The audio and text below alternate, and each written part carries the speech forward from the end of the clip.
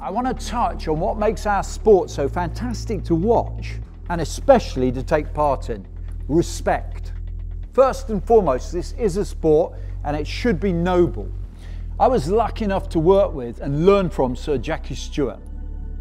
He managed to win 3 Formula One World Championships and still maintain the admiration and respect of the entire community, especially myself.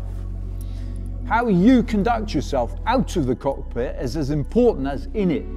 And when you are behind the wheel, you win only when you and your car are fast enough to do so, not by taking unfair advantage or by weaponizing your car. Other drivers, marshals, officials and spectators have a right to safety and respect. Fail to honour this and you will find you very quickly become an ex-racing driver with neither licence, club or indeed anywhere to race. You have been warned: race with respect or do not race at all. We love our sport and will protect it. Thanks for your consideration.